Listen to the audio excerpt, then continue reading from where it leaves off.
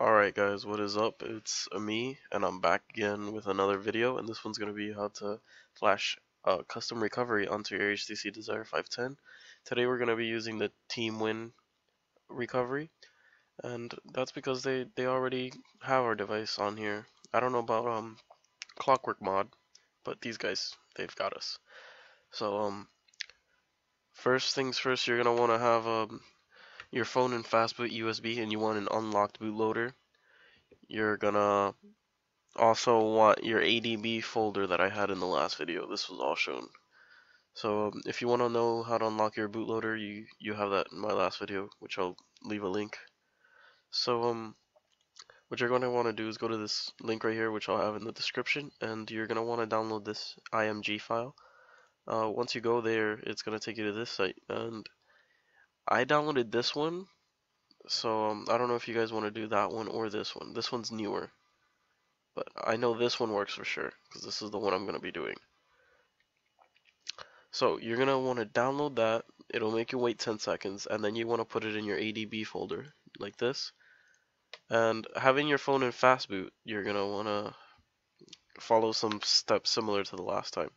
So you want to rename this to something easy, something like recovery. And you're going to want to open up your CMD. So that's window R and then type in CMD. So then you're going to type in, you're going to put CD, and then your CD is going to be whatever this is, wherever your ADB folder is. I put it somewhere easy, like C drive / ADB, and then it's going to switch to that. See, now it's on that.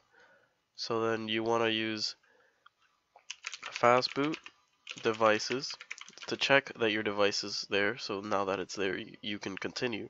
So now you're going to do fastboot flash recovery, and then the name of the recovery image that you have. So mine's just recovery.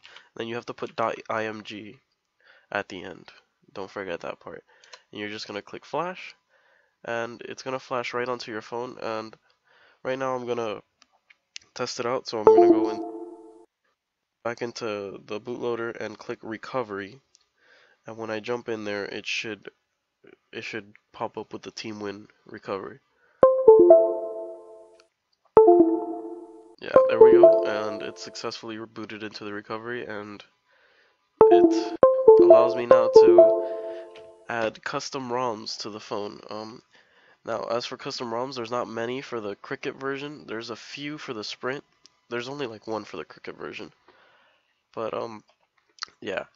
I hope this video helped you guys out. If you like it, like it. If you dislike it, dislike it. If you have any questions, leave them in the comments, and I'll see you in the next one.